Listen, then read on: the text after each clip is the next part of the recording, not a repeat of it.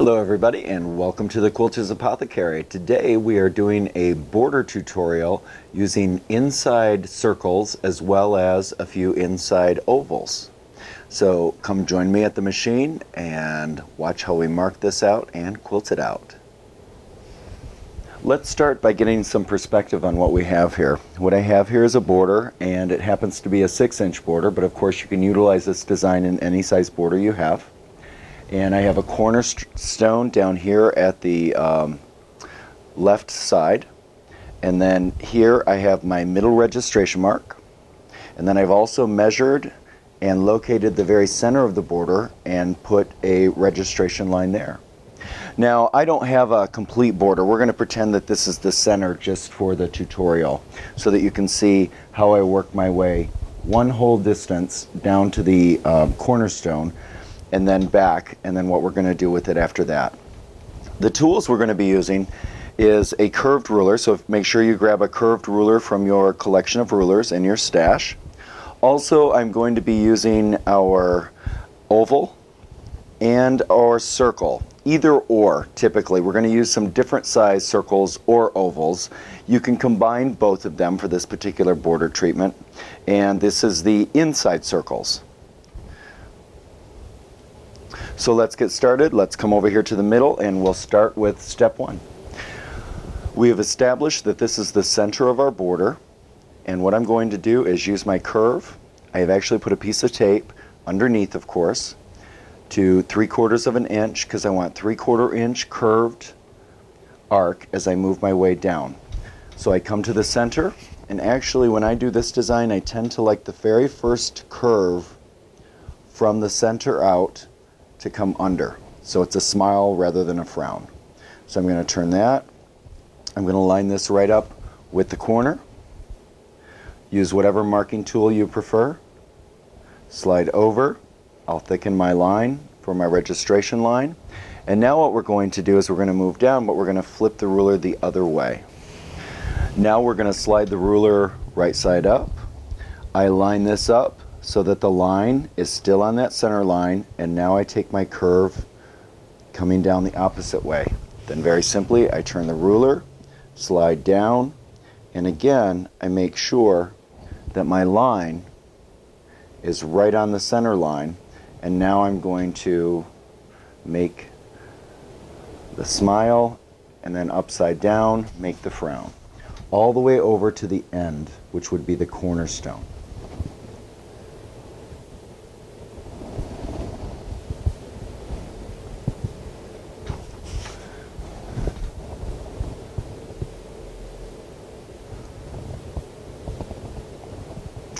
Now we have ended right where the cornerstone starts. Again, we're back to the center, and the obvious choice would be to take an oval or a circle and do one right in the center. And I want to be just a little bit more creative. What I'm going to use is one of my curves. I'm going to line that up so the center line of my curve goes right down the center of the border. I took it to 1/2 of an inch, which is going to give me a 3/4 inch crescent with my hopping foot. I locked my stitches. I'm going to come down, and on my way down, again, remember with this particular design I want it to be nice and showy, so I'm going to go ahead and thicken my line. Come down with my arc, boom, nice thick line. Now as you can see up close, I have one side of the pumpkin seed. I'm going to slide my ruler in again. That 1/2 inch is going to line up perfectly right with the center. I also make sure that that center registration line is on my center chalk line here. Now I'm going to complete the right side of the pumpkin seed. And again, I'm going to keep that line thick so it pops. I'm actually going to do that all the way through this particular border treatment because I want the drama. One of the few times I actually want drama. Okay, there's that. So now we have our lovely pumpkin seed. I'm going to come down and I'm going to start right there. Line that back up. Bring it exactly home where it would have been before. That should keep me right on the line.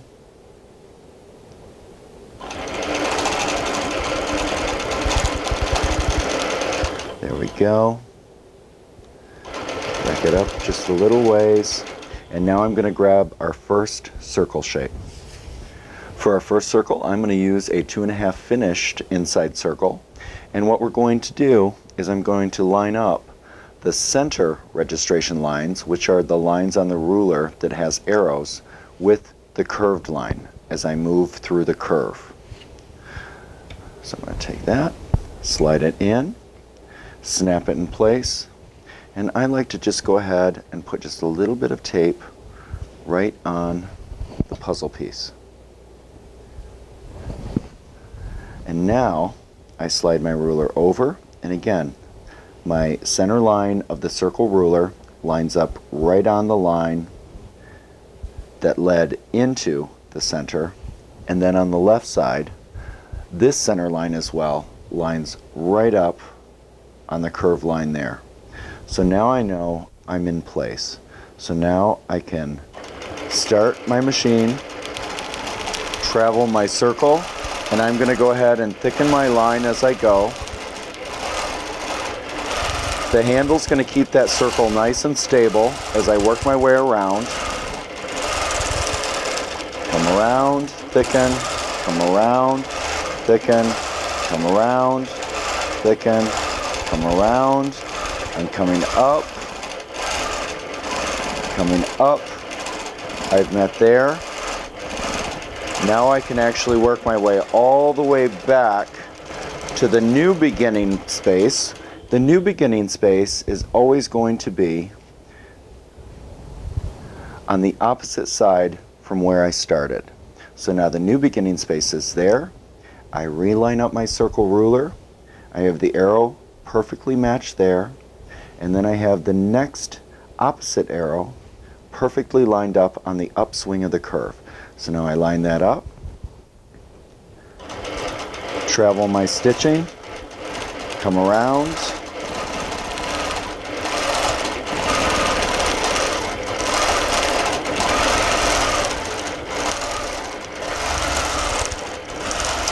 now as I move my way across this particular border, I could either keep the same circle size, but I think we're going to mix it up a little bit, and we're going to go from these nice medium-large inside circles to something a lot smaller.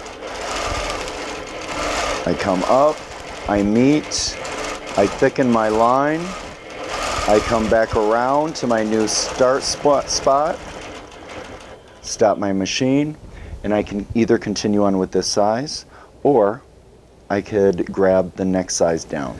Our next size that I've changed to is actually an oval, one of the inside ovals. And what I've done is I've lined up just like I did the circle with that center line here, and then line that up. Now that means that that oval is going to be at the angle, but that's what I want to give that wonderful curvature to the border design. So now I'm going to lock my stitches, continue around, come up, back. Again, just gently rest it right against the inside curvature of that circle. And what's nice about the inside circles with the puzzle piece is that when you come around there, you don't get a bump or a divot. It's nice and smooth, so it goes right around and it looks like a nice smooth oval as I complete it. Back, forth. And again, remember, once you reach the starting side, you travel back around to the opposite side, because that's going to be your new starting side. Now I'm only going to put an oval in between each of the size changes of the circle. So now we will add the next size down of the circles and continue across the border. We've now dropped down to 2 inch. Grab a hold of my ruler, line up my center, line up my center, right on the curve. Make sure that's right.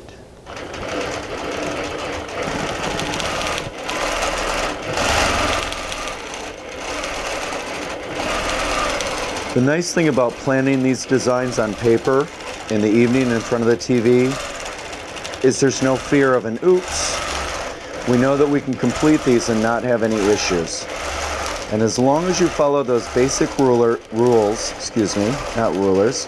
and rulers, you're going to end up perfect.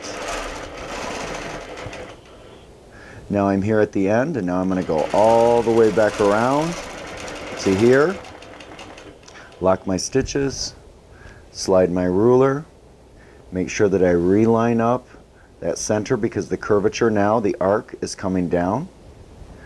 Got that lined up. Continue on.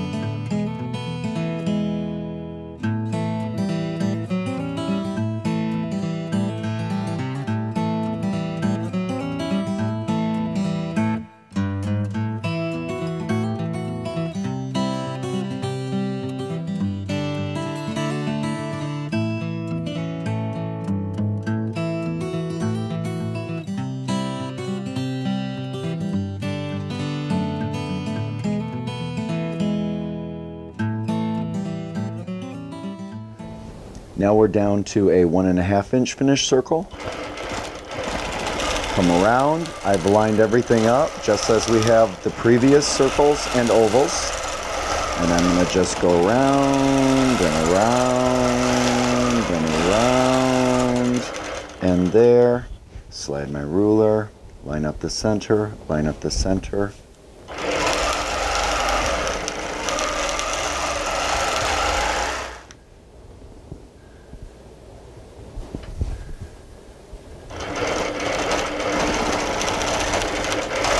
The one thing I want everyone to remember, obviously, is that whenever you're doing ruler work, it's not a race. It's a nice, steady process. Rushing only frustrates you, and it causes you to have to rip out, and none of us want to rip out. It's so much more fun to quilt than to unquilt. So just take your time, and remember that steady wins the race.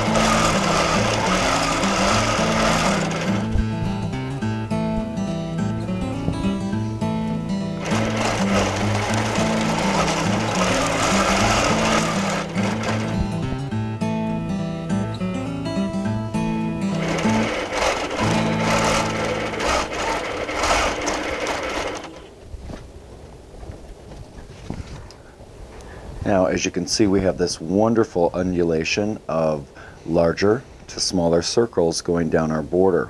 So let's head back to the center, and I want to go over my next step. Okay, so now I am back to the center. So I'm going to reattach the same size circle, and in this case it was 2.5 inch finished, the inside circles, and work my way across the other end of the border. This is the time that we would do the opposite side of that border. Let me bring myself right back down to the starting point, reline up my ruler, make sure this half and this half line up on the curved line, and I'm going to work my way now over to the right to complete the opposite side.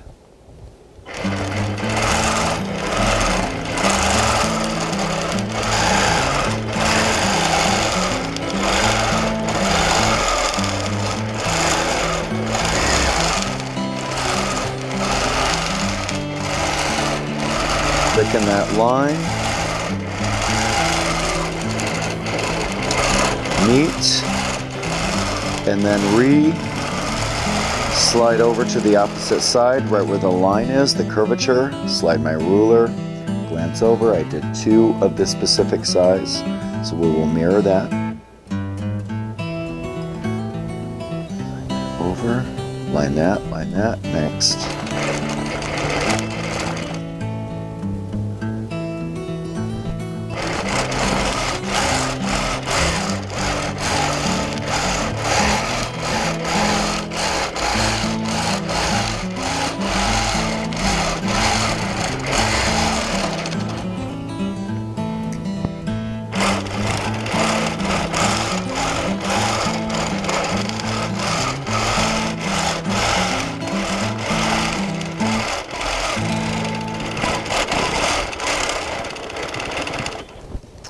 We are now back to the center. Here is our center area of the border. And what I want to do is consider a couple different options. Now, a few things we could actually do is utilize this centerpiece as a spine and the cleavage point between every circle as the area of origin. And I could actually feather, feather, feather, into small, so 3 feathers on each one. And then of course down here I could go feather, feather, feather. Here I could again go feather, feather, third little feather, and then follow this around once I finish that, and then go ahead and put a center teardrop and then 2 small up on each side. Now that's option 1. You could do 1 teardrop in between. We could do stuff inside the circle. So obviously here, you've got lots of options. What I'm going to do right now is we're actually just going to go ahead and we're going to put piano keys on both sides of the circles. And then if I choose to add something to the inside, we can do that later. For our piano keys, I'm going to slide my ditcher over, and I'm actually going to go ahead and pre-mark. I like to pre-mark when I'm doing piano keys because then I don't have to think about it as I go. And then I don't end up again with one oops because I wasn't thinking. So I'm going to line that up. My first piano key is going to start from the center out, and therefore I don't care where it ends on both ends, and I don't have to do any sort of math. So I'm going to line this up. Make sure to keep it square. There's an inch. Go down to the circle. Make sure you come down. Do the bottom portion too. And then I'm going to slide 1/4 of an inch and also add 1/4 of an inch. So we'll have pinstripes, which is going to take this one up another notch to the higher end custom border. Slide over, make sure to square, make sure to line that up. There's that. There's that. Remember, the chalk is going to wipe away. Don't worry if you go through. 1/4 inch for our pinstripe. And I'm going to do this all the way across. Slide over, make sure it stays square. There's nothing more frustrating when you're looking at a border of a quilt and the piano keys or the 45 degrees start to go off a little bit. You want to make sure to use this line on the rulers to keep everything square and straight. Makes your work look so much more high quality.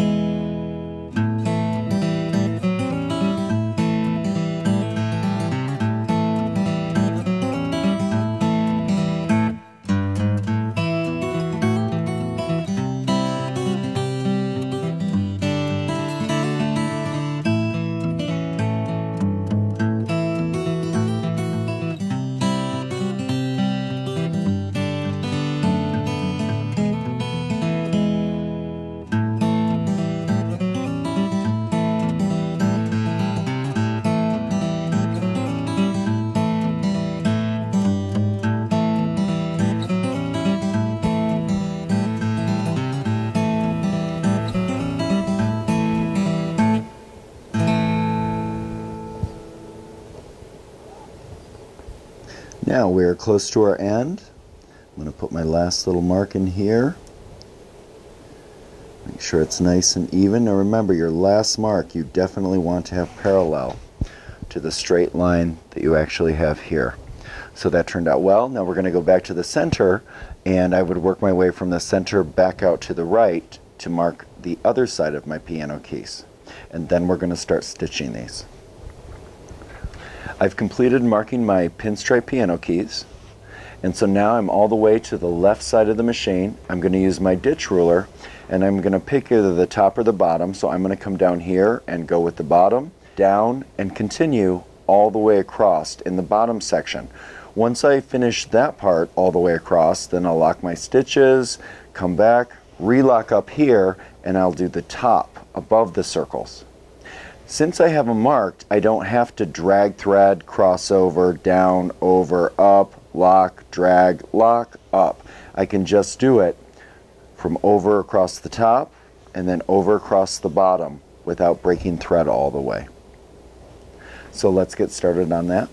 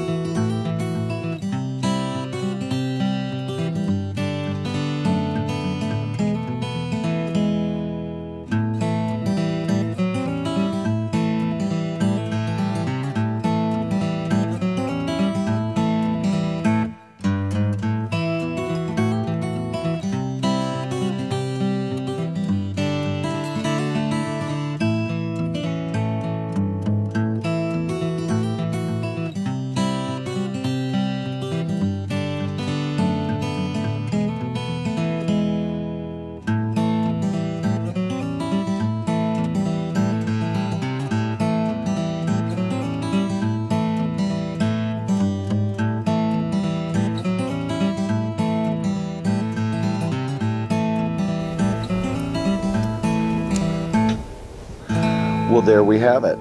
I hope you've enjoyed today's tutorial, and have a wonderful day, and take care of each other, and join us back here at Quilter's Apothecary for more wonderful tutorials down the road. Bye.